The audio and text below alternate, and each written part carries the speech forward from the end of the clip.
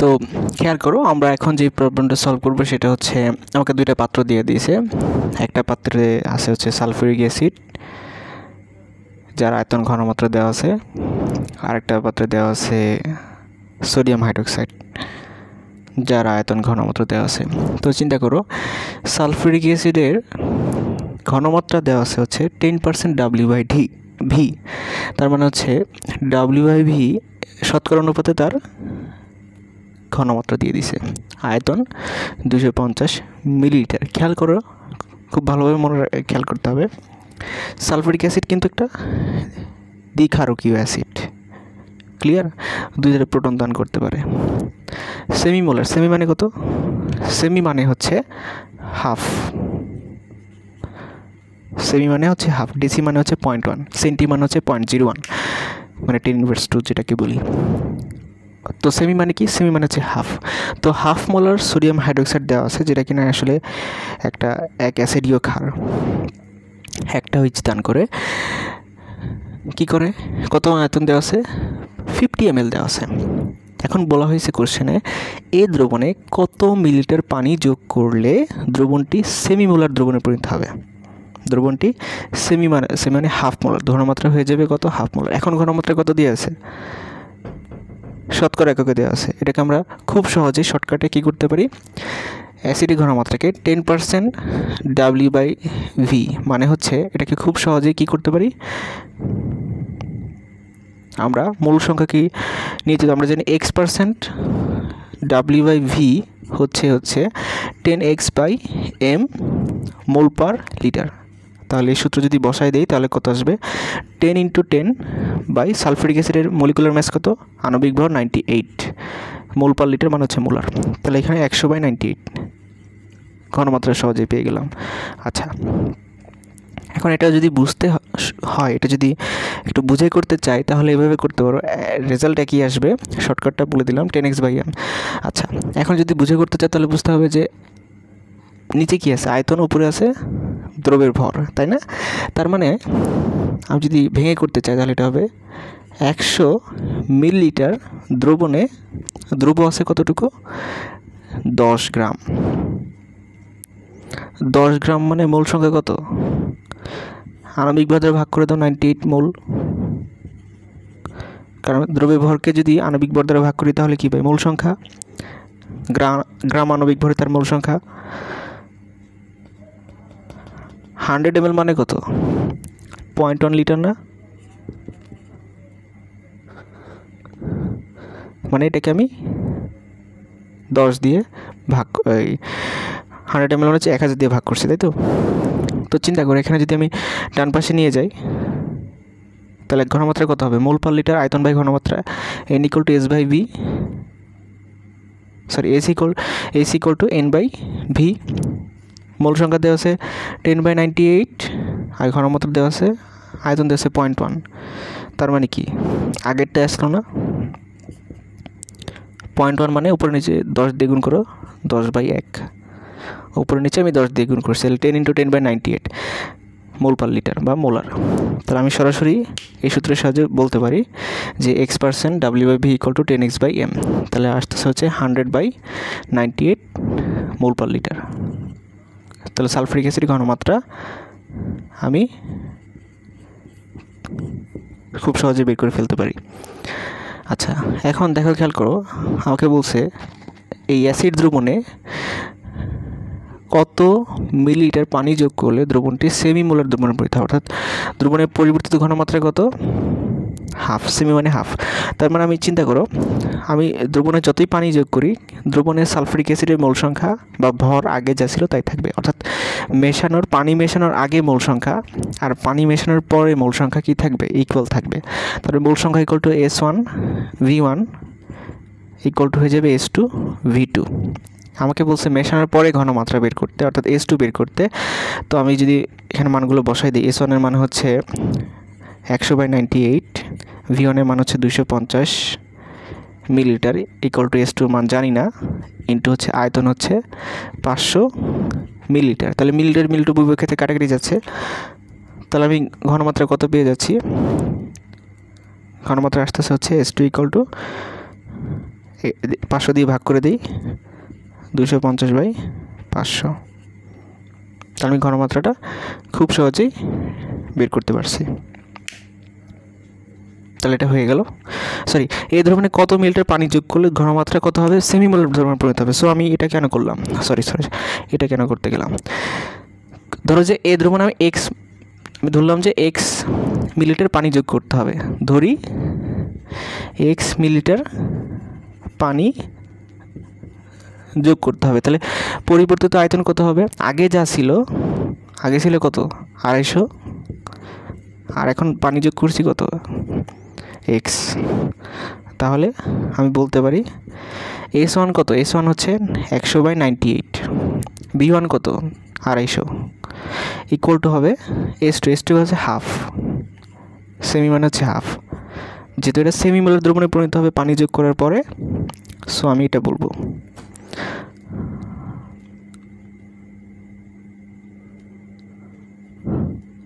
তারপরে বলো V2 কত হবে? V2 হবে 250 প্লাস হচ্ছে এক্স। এখান থেকে এক্স এর মানটা হচ্ছে আমার কত মিলিলিটার পানি যোগ করতে হবে সেই অ্যান্সার।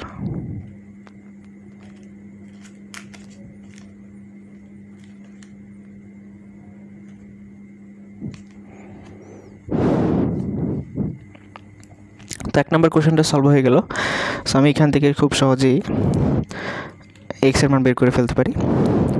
আচ্ছা, এরপর চিন্তা করে আমরা নেক্সট কোশ্চেনে যাই। মিশ্রণের প্রকৃতি কী হবে? তো মিশ্রণে হইতে পারে প্রকৃতি হইতে যদি অ্যাসিড বেশি হয় অ্যাসিডিক হবে, যদি ক্ষার বেশি থাকে ক্ষারীয় হবে, আর যদি অ্যাসিড ক্ষার সমানুপাতে বিক্রিয়া করে তাহলে কী হবে? নিউট্রাল হবে। তো চিন্তা করো, আমরা জানি এই H2SO4 প্লাস হচ্ছে 2 মোল সোডিয়াম হাইড্রোক্সাইড বিক্রিয়া করে উৎপন্ন করবে হচ্ছে সোডিয়াম সালফেট প্লাস হচ্ছে পানি H2O।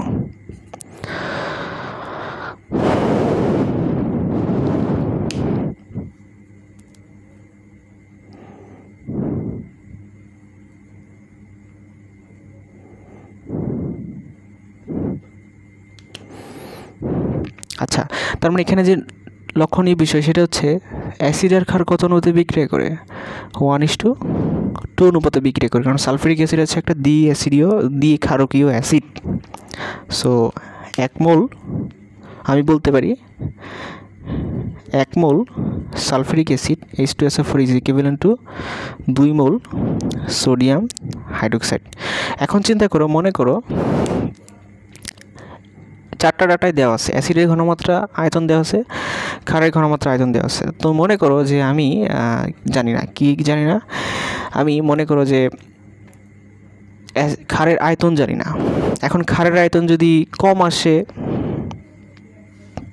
তার মানে বুঝতে হবে যে মিশ্রণে অতিরিক্ত ক্ষার যোগ হয়ে গেছে, তার মানে মিশ্রণটা ক্ষারীয়। এখন ক্ষারের আয়তন যদি 500 ml এর চেয়ে বেশি আসে, তার মানে আমার যতটুকু ক্ষার লাগতো অ্যাসিড বেস নিউট্রালাইজ বিক্রিয়ার জন্য, প্রশম বিক্রিয়ার জন্য, ঠিক তত পরিমাণ ক্ষার নাই, তার চেয়ে কম আছে, অর্থাৎ তার মানে মিশ্রণটা অ্যাসিডিক হবে।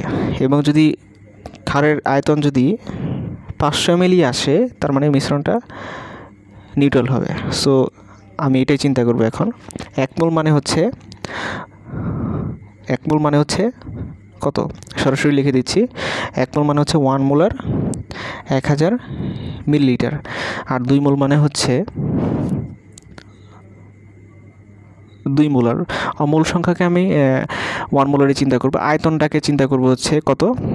2000 মিলিলিটার সোডিয়াম হাইড্রোক্সাইড। তো এখানে যা চেঞ্জ করা দরকার এখানে চেঞ্জ করব। তো চিন্তা করো, আমরা যদি উভয়কে 1000 দিয়ে ভাগ করে দিই তাহলে এটা হয়ে যাচ্ছে 1 মিলিলিটার, এটা হয়ে যাচ্ছে 2 মিলিলিটার। তো চিন্তা করো 1 মোলারকে আমি কত বানাবো এখন? 1 মোলারকে বানাবো আমি হচ্ছে এখন 10x/m মানে হচ্ছে 100/98। সরি, এটাকে বানাবো 100/98। তাহলে ডান পক্ষকে 100/98 দ্বারা গুণ করে দিব, এবং গুণ করবো কোথায়? এই আয়তনে। অর্থাৎ 2 ml-কে এখন আমি লিখব 2 × 100/98। আচ্ছা, এখন অ্যাসিডের আয়তনকে কত বানাইতে হবে? 250, সো এটাকে আমি 250 দিয়ে গুণ করে দিব, 250 মিলিলিটার। সো এটাকেও আমি ডান পক্ষকে 250 দিয়ে গুণ করে দিব। এখন চিন্তা করো, তাহলে অ্যাসিডের আয়তন ঘনমাত্রা মিলে গেছে, এখন ক্ষারের ঘনমাত্রাটা মিলাইতে হবে 0.5, তাহলে 0.5 দ্বারা গুণ করে দিলাম, আবার 0.5 দ্বারা ভাগ করে দিলাম। তাহলে আলটিমেটলি আমি দেখতে পাচ্ছি যে ক্ষারের যে আয়তন, ভলিউম অফ সোডিয়াম হাইড্রোক্সাইড কত হওয়া উচিত অ্যাসিড বেস নিউট্রালাইজ রিঅ্যাকশনের জন্য? 2 × 100 × 250 ডিভাইড বাই হচ্ছে 98 × 0.5, তাই তো? 98 × 0.5, দ্যাট ইজ, আমি যদি ক্যালকুলেশন করে দেখি ক্যালকুলেটার সহায়তা নিয়ে, কত আসবে? 2 × 100 × হচ্ছে 250 ডিভাইড বাই হচ্ছে 98 × হচ্ছে 0.5, দ্যাট ইজ আসতেছে হচ্ছে 1020.4,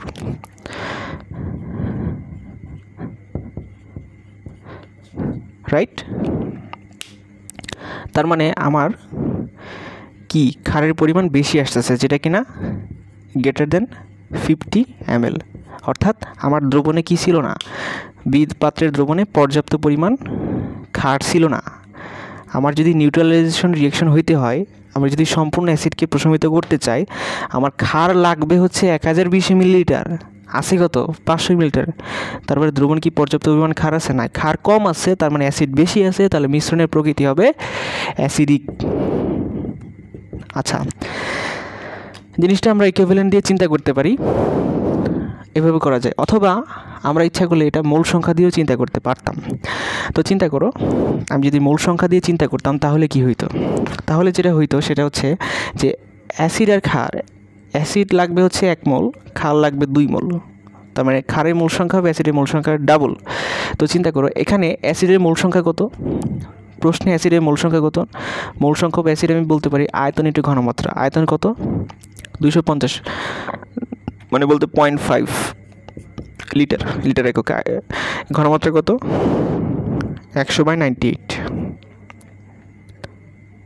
আচ্ছা, এবার চিন্তা করো ক্ষারের মূল সংখ্যা কত?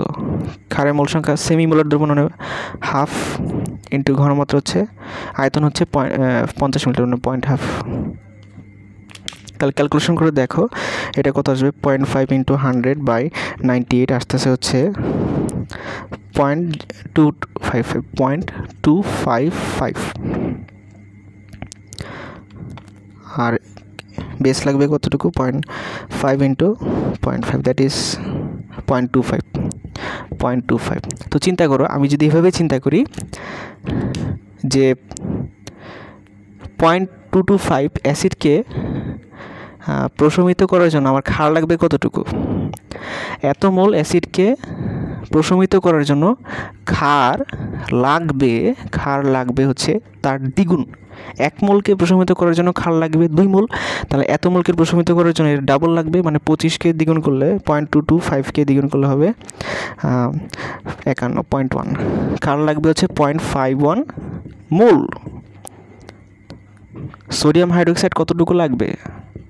লাগবে হচ্ছে 0.15 মোল, কিন্তু আছে কতটুকু? 0.25। তাহলে বেশি আছে না কম আছে? অবশ্যই কম আছে, অনেক কম আছে। তার মানে মিশ্রণের প্রকৃতি, মিশ্রণে অ্যাসিডের পরিমাণ বেশি, দ্যাটস ওয়াই মিশ্রণটা হবে অ্যাসিডিক। এইভাবেও মূল সংখ্যা দিয়েও প্রমাণ করা যায়, ঠিক আছে? সো আমরা দুইভাবে জিনিসটা করে দেখালাম, একই অ্যান্সার আসবে। তাহলে আমরা বলতে পারি যে মিশ্রণের প্রকৃতি হবে অ্যাসিডিক।